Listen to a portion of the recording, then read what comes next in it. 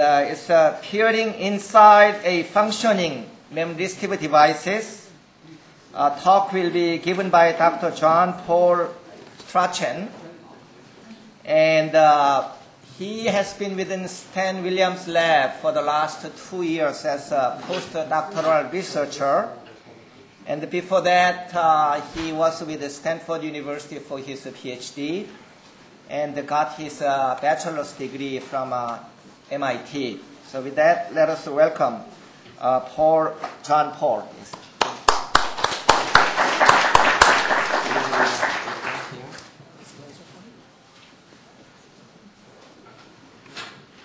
Okay, thank you for the introduction. Just a quick sound check. Is this audible?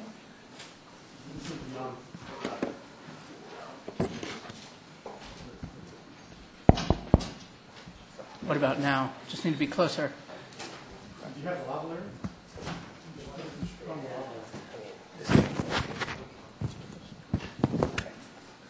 Thank you. Okay, how about now? All right, great. Okay, so thanks for the introduction. Like you said, I'm working with Stan. And for this talk, I'm going to kind of change gears a little bit and kind of zoom in on these memristors and try to do some kind of materials characterization of what's going on in these devices. So a quick outline of my talk. I'm going to first describe these titanium dioxide-based memristors, which is kind of one of our mainstay memristive devices that we're using in the lab. And I'll describe our current understanding for how they operate. I'll then move on to my main topic, which is physically characterizing these devices. And I'm going to use X-rays and TEM to do so. And with these techniques, I'll describe the material nature of the conductive channels that we see and of the on and off switching as we understand it. So I'll describe the resulting physical picture that we get and how we can use this to make better devices. So here's our devices. Here's a cross-section TEM of the platinum dioxide platinum devices, and here's an AFM of this crossbar device. There's a number of publications in the last year from our group that are using these titanium dioxide-based devices. So I'll describe some of this work, but I encourage you to get a full picture to look at all of them. And basically what we're seeing electrically is we have this very nice bipolar resistive switching behavior that we see following this electroforming step right here. And as Stan described, we've got lots of nice properties. We've got very fast switching. This is scalable to very small dimensions, so we've got a very high density. This is non-volatile. And we've got a very large on-off ratio. In terms of the physical behavior of what's going on, what kind of material changes are leading to this dramatic resistance changes? There's a lot of physical models that have been suggested to describe this switching. And if you look in the literature today, people are still publishing all sorts of different ideas to describe that. And so my approach is to try to use some direct materials evidence to try to pin one of these down. Before I go into my materials characterization, I really want to set the context for this work. So there's actually quite a few of us in the group that have been trying to figure this problem out for a while. And to give you the proper context and tell a complete story, I'm just going to show one slide of a few techniques and the contribution to the picture. And so first, this is some work done by my colleague Feng Miao. And to get the full story, you can look at his publications. What he basically did is he took our device and he applied a small bias and measured the current running through it. Simultaneously, he scanned an AFM. And when he did that, and looked at the conductivity that he measured, he saw that as the AFM goes over a spot in the device, he saw the conductivity suddenly spike up. And he saw this on a large device, and he also saw this on this nanoscale device. In fact, this conductive spot is about the size of the device itself, as Stan alluded to. And this was one of the earliest pieces of evidence that we have that the conductance is actually carried by a localized region within the device. And you can read the details in Feng's paper, but he basically suggests that what we have happening is we've got a conductive channel running through the switching layer, and that as you come upon it with the AFM, with just a little bit of pressure, this conductivity is spiking up. And so in a sense, he's measuring the size of this conductive channel right here. Another piece of work that was done in the group by Julian Borghetti in this publication, what Julian did is he actually looked at the temperature dependence of the electrical measurements of the device. And so as you see here, he's actually looking at an on-state device, an off-state device, and this intermediate curve right here. And he looked at the temperature dependence of these IV curves as well. And if we start here in the on state, he sees a fairly linear on state, and a temperature dependence, which is consistent with a metallic conduction. So it's more resistive at room temperature. And if you then move on to this off state, we have this highly nonlinear rectifying IV. And so if you try to model this, it's no longer, of course, just a pure resistor. But you see at high bias, and you see this in this curve right here, if you look at the differential resistance as a function of bias in all of these different states, at high enough bias, these guys are all saturating at a resistance of about 23 ohms, as is shown here. So basically, if you apply strong enough bias, all of these guys are getting into a linear regime, linear resistive regime, and it also has the metallic transport conduction properties here. So again, more resistive at room temperature compared to lower temperatures. And so to get the full story, you've got to read Julian's paper. But the basic model he's getting just from these electrical measurements is that if you wanted to model what the device looked like, the best picture was to view it as a big series resistor, a metallic conduction region, in series with two different cases. In the off state, it's in series with some kind of barrier transport. And in the on state, it's in series with another metallic resistor. And so this is the picture that Julian got that he could grab just looking at these IV data. The next step, and Stan actually described this, but I think repetition is good, especially with nice work like this. Matthew then applied this dynamical stress test in which he's applying the sequence of pulses, as Stan described, and then probing it in between the pulses to measure the state. And if you look at the IV that he measures as a function of the duration of the stress, and that's what we are plotting here in the x-axis, he saw that he could best model this IV with a Simmons tunneling equation. And the Simmons tunneling equation has this parameter W, which is the tunnel barrier width. And he saw that if you look at the dynamical stressing of the device, this tunnel barrier, when you're doing off-switching, we can see this tunnel barrier moving from about 1.2 nanometers to about 1.8 nanometers. And when you're switching it on, you're reducing that tunnel barrier in the other direction from 1.8 to 1.4. And of course, as Stan pointed out, as you apply a higher external bias, you're getting there a lot faster. And so again, Matthew got a very similar model. And of course, all of this work is happening in parallel, I should emphasize. So we're all kind of developing these models based on results, and they're kind of confirming each other. And so what basically Matthew is seeing is that he's, again, modeling his data as this series resistor with, in series with a tunnel barrier. And that in the case of on and off switching, the dynamics that's occurring is actually the modulation of this tunnel barrier width.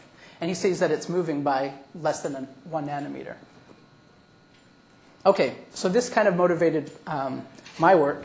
And this is, of course, going on in parallel with this work that I just described. And my approach has been to try to look directly inside our memristive devices. And so here's our memristors. We've got this bottom electrode, this blanket tioxide layer, and then a patterned top electrode. And the junction is this right here. And my goal was to actually try to figure out what's going on inside, physically, inside these devices. So there's a number of challenges you can already expect. First of all, we're going to need a high spatial resolution technique, because as we've already alluded to, we expect these conducting channels to be in the nanoscale. We also want to have elemental sensitivity. We want to be able to distinguish what's occurring in the switching layer from what's occurring in the electrode material. This is to kind of distinguish from a lot of the theories out there that are just positing that electrode material is just migrating through your device. We want to know the chemical state of the switching layer, so we want chemical sensitivity. And the goal here is to do a non-destructive measurement. We want to be able to measure it and then continue to electrically address it. And so if you want to be able to do that non-destructive, you're going to have to probe below, you're going to have to try to probe below the electrode and see this buried switching layer. So the approach that I took is to actually use focused X-rays and electrons to look at our device. And I think in the case of electrons, most people are familiar with these techniques like TEM and so on. And so I'm going to give a quick refresher on how we can do this with X-rays. And so what I'm basically doing is I'm performing X-ray absorption spectroscopy on our tioxide layer. And the experiment is rather simple. I'm basically taking my sample and shining X-rays on it and measuring the amount of absorption I have. Now, in the case of this X-ray absorption, the physical process that I'm exciting, in the case of, let's say, titanium, any kind of transition metal oxide, if we're looking at what's called the L absorption edge, the excitation that we're doing is we're taking a core level electron and exciting it to these unfilled valence states. And so let me quickly show you what kind of data you get from that. So in the case of a pure titanium metal, If you tune to this titanium L absorption edge, what you see is two broad absorption peaks. And those two absorption peaks are actually completely due to the core level. A splitting, this is just a spin orbit splitting of the 2p core level. And so that leads to two different absorption peaks. First at lower energy, this L3 transition, and then at higher energy, this L2 transition. So now what happens if you actually move away from titanium metal and we now put oxygen into the mix? And so these titanium atoms are now bonding with the oxygen around them. And what happens is that these two broad peaks actually split, and that's due to a change in the density of state in these valence bonding orbitals. And so instead of these two broad peaks, what you start to see is what's called the crystal field splitting, and you get 4 peaks. And as we go to the fully stoichiometric titanium dioxide, you can see a very pronounced crystal field splitting, 4 distinct peaks. And beyond that, we can actually, not just the chemical information, we can actually get structural information. It turns out that the spectra I'm showing you there corresponds to the anatase phase of titanium dioxide. So what I want you to get from this is that basically by doing X-ray absorption spectroscopy and looking at the absorption curve, it serves as a fingerprint for what kind of material we have there. So to reiterate, we've got, with X-ray absorption spectroscopy, we can isolate the material we're interested in studying just by tuning this energy to the absorption edge of the material we want to look at. We can then determine the chemical and structural state by the shape of that curve. Now, next step is to get spatial resolution. So there's several ways to do X-ray microscopy. The technique that I use, and I've been using quite a bit, is called STXM, Scanning Transmission X-ray Microscope. And I actually used one right over here in the Advanced Light Source Berkeley lab. And the basic technique is we come in with monochromatic X-rays. We focus them using what's called the zone plate. We're able to focus these X-rays to a spot right on our sample, measure it in transmission, so we have a point detector on the other side. And now to get an X-ray absorption image, we just scan the sample around, raster scan the sample, and we acquire image. Now for this particular technique, the spatial resolution is set by how good your zone plate, and the capability of this beamline is we've got about a 35 nanometer spatial resolution.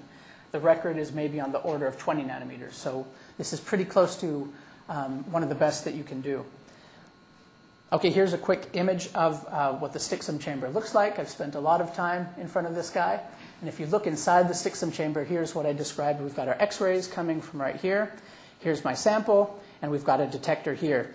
And this sample stage then moves to scan and take complete images. To make devices for transmission measurements, both X-ray absorption and TEM, I fabricated these devices on silicon nitride windows to minimize the absorption through the substrate. And so this is a kind of schematic of the device itself. Again, we've got our patterned bottom electrode, blanket oxide layer, a patterned top electrode. And this is, now in this top view, you can see that this top and bottom electrode intersect right here along the silicon nitride window. And so this is where we're going to look at the device. Okay, so I fabricated a device like that. I then looked at its electrical switching behavior and saw very nice on-off switching, very similar to what Stan has shown. Basically, very similar to the standard devices that we fabricate that are not on Windows. So this was very encouraging. I basically took this device. I don't show you here, but I had an electroforming step, and then I cycled it a number of times, repeatable off-on switching. Next step was to load it into the STXM, and that's what I'm showing here is an actual X-ray absorption image taken in STXM of the device. So you can see this is the bottom electrode, this is the top electrode, and we've got our junction right here. And already within this junction, you can see some contrast within it. Now, the nice thing about doing this with an X-ray microscope is I can actually take images like this at a whole sequence of energies, and in that way get a whole spectrum. And so that's what I'm going to show you here very quickly. We've got 3 different regions of the device, and I'm showing you the corresponding X-ray absorption spectrum for those regions of the device. And you can already qualitatively see a very kind of significant difference in shape among these different curves. And it's a lot of work to actually understand this, so I'm not going to go into this in too much detail, but you can look at our papers, and in the literature, we spent a lot of time actually growing reference layers to understand this. And starting with this region shown here outside of the junction, we're able to identify this spectrum as corresponding to the amorphous state of the dioxide. And this is actually how we grow the layers. It's actually in an amorphous phase as we grow it. If you look now within the junction, this spectrum shown here in red, you can actually see a distinct sharpening of these absorption peaks and this splitting of the second peak as evidenced right here. Now this turns out to be a perfect example from the literature, from our own measurements, of the anatase phase of the titanium dioxide. And so what we have here is that within this junction region, the initially amorphous dioxide has actually been heated up sufficiently to go into this polycrystalline phase, specifically the anatase phase. And it turns out that this actually occurs at about 350 degrees Celsius. And so we've heated up in this region the dioxide substantially. Now finally, this spectrum shown here in blue really is distinct from the other two, and I've already given you a clue as to how to interpret it. We can see that instead of this 4 peaks, we're moving more in the direction of these 2 metallic-like absorption peaks. And as this is from the literature, other measurements where they went from dioxide to titanium metal, and they have the exact same feature. Another key data point is this right here, about 456 eV, we get this low energy peak, and this corresponds to a titanium +3 valent state. So in stoichiometric dioxide, it's actually in a +4 valent state. The fact that we've got a large Ti +3 contribution shows us that we're in a reduced dioxide phase. So we're in an oxygen poor region shown right here. Okay, so as I mentioned, we've got an entire spectrum corresponding to every pixel in this image, so we can actually use that to do a full mapping of the device and tell you what the chemistry and structure is across the device. And so that's what I've done for you here. In the green color, I'm showing the amorphous dioxide, so that's all outside of the junction. Within the junction, we've got this anatase phase that shows that heating has occurred in this region. In fact, you can see that it's not just in the junction, but it extends all along this bottom electrode. We're pretty sure that that's because the bottom electrode is actually thinner, so more resistive, and so we just have Joule heating up this bottom electrode and the dioxide on top of it. And then we see this blue spot right in the middle of the junction, which corresponds to this reduced phase of the dioxide. The next thing we can do is take this exact same sample and load it into a TEM and now do selected area electron diffraction within this device. So we did that, and what we see is that if you look at this region outside of the junction, we can confirm that we got a diffraction pattern consistent with amorphous. Inside the junction, we see these nice polycrystalline diffraction rings, and they actually correspond. You can match all of these rings to either the anatase phase of dioxide or the platinum due to the electrodes. And kind of the most interest is if we look at the diffraction right here inside this reduced spot, what we see is a very prominent diffraction pattern, and this corresponds to a single crystal diffraction. And so we can take some time to actually index the sequence of diffraction spots. Again, this also gives a fingerprint of the material. And what we learn is that this actually corresponds to a single crystal of Ti407. So for those of you who are good at fractions, you can see that Ti407 is a suboxide of TiO2. We've gotten rid of some generated oxygen vacancies. If we take a dark field image of this Ti407 crystallite, you can see it right here. It's a very small crystallite, less than 100 nanometers. And so this crystallite is embedded somewhere in the center of this overall reduced region, which is a few hundred nanometers big. And to tell you a little bit about Ti407, it turns out it's got a name. It's part of a whole family of stable structures, of stable suboxides called the Magnelli phases. And interesting for us, it's metallic at room temperature, so very good candidate for our metallic conductor in our device. If you want to think about the structure, you can basically think of it as TiO2 with a sequence of regular planes of oxygen vacancies. More precisely, it's a rutile form of dioxide in which you've got these rutile slabs separated by a sequence of regular stacking fault planes, and these stacking fault planes have a corundum-like structure. Okay, I want to also point out that we were very interested to see that we're not the only ones who have seen this Magnelli phase. This is completely independent work. None of us knew what the other person was doing, but this hasn't even been published yet. But this is another group at Seoul National University, and this is presumably going to be published soon. It's available online in Nature Nanotechnology. And they also were looking at platinum titanium dioxide platinum devices, as shown here. They had really large devices. I think they were hundreds of microns big. What they basically did was they operated the device, they electrically switched it, and then they cut out what they thought might be an interesting region of the device and did cross-section TEM. And so in their devices, they do some high-resolution TEM. They also do selected area electron diffraction, and they're able to image these. They also were able, from the diffraction, to identify it as a Ti407 phase in these small conductive nanochannels. And so here's their nice images of these TI-407 structures. And so this is completely independent from us. It's kind of nice to see confirmation, but of course it takes a little of our thunder away. Okay, so two groups. We've seen the same kind of this reduced suboxide occurring in our devices. Now, as I mentioned, I loaded in a device that had been cycled and formed already. So you might wonder, when did this conductive channel actually form? So to actually investigate that, I did some preliminary measurements where I tried to do in situ switching. Again, this is what's nice about this technique, is that it's non-destructive, so I can probe it and then electrically change it at the same time while it's in Stixum. So just wire bonded the device, loaded into Stixum. Here's an image of the device in the virgin state. Only small IVs have probed the device, and it's highly resistive. First thing I did was go ahead now and electroform the device. So we see this significant increase in the conductivity. And inside Stixum, we see this feature develop right here near the top side of the device. And if I kind of zoom in on that and do some subtraction of images to bring out the titanium +3 contribution, I can map out this conductive channel.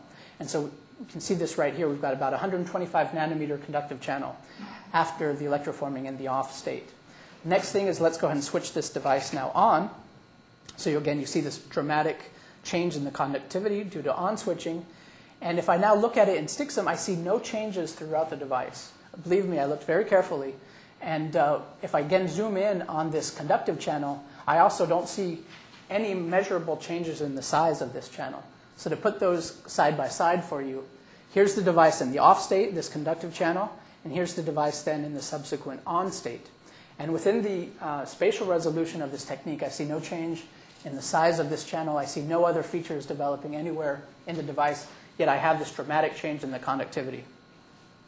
Okay, so let me put this all together, including the work that I described by my colleagues. All of this kind of meshes together to give us a nice picture of what's going on.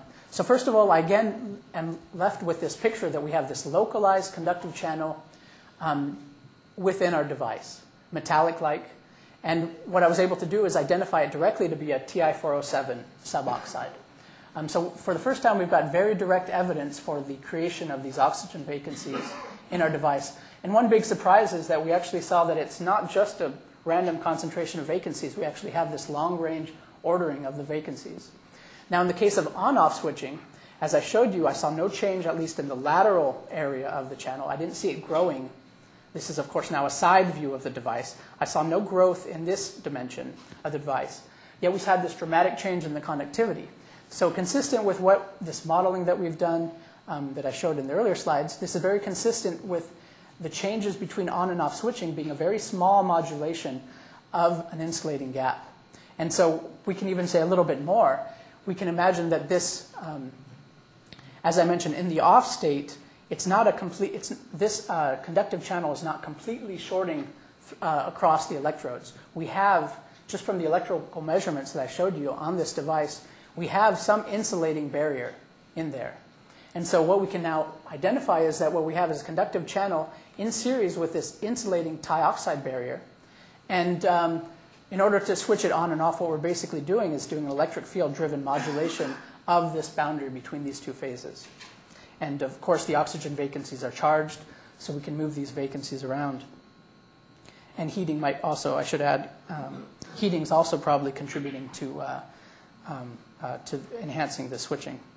Okay, I want to give you a quick slide on how we can actually use these results to make better devices. And this is work done by my colleague Jinhua Yang, really talented material scientist in our group. And basically we said, well, if electroforming, all that it's doing is creating this large conductive channel in the device, then we can eliminate electroforming by just growing our devices deliberately that way from the beginning. And so that's exactly what Jinhua did. He used a TI-407 target and deposited about 35 nanometers, a thick suboxide layer. He then grew a very thin, using a tioxide stoichiometric target, a very thin tioxide layer. And looking at the electrical properties, he has very nice switching. No electroforming step was required. This off state is identical to the virgin state of the device, and he sees very nice and very promising switching. So basically with that, I'd like to conclude. We were able to do non-destructive measurements of these devices. Using X-ray spectral microscopy, we're able to show within this device we have localized heating occurring, heating the device at least to 330 degrees Celsius. We have this localized channel of dioxide, which is a suboxide, localized within the device. With TEM, we're able to further identify that suboxide to be specifically the Ti407 Magnelli phase. And we saw that this channel in another device is actually created during the electroforming step. And in the case of on-off switching, we don't see any material changes in the device.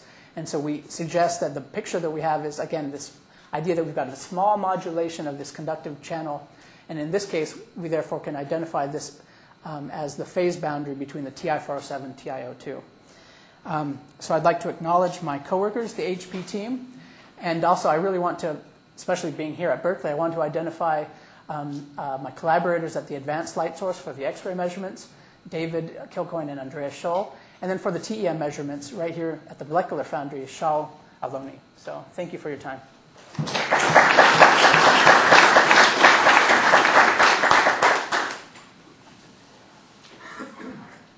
So we have time for a couple of questions, if you have any.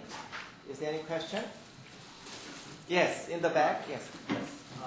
So two questions. So first, here is the very last part on our Amelia to program the device. So assume Stan in a small scale device use much smaller current. So are you sure the mechanisms are the same? Yeah, no, that's an excellent. The second one okay. is related that if the mechanisms are the same, then the formation of this crystalline phase will this limit the scaling of the device? Because it will need some size, quite critical size before. Can you repeat the question again? Okay. So his first question was relating to the fact that we, I should clarify, I was looking at larger devices here. And so he's asking, what will this apply to the smaller devices, for example, the ones that Stan showed? So first, the reason why I look at these large devices is basically by the spatial resolution limitation of the techniques.